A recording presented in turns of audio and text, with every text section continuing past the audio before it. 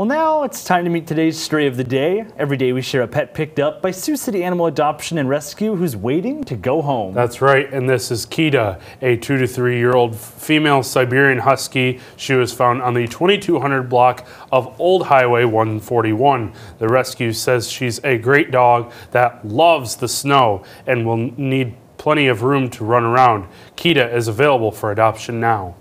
If you've lost your pet, looking to adopt, or you'd like to sponsor a pet for adoption like Kida, then you can visit the rescue's website. Just go to SiouxCityAnimalRescue.com.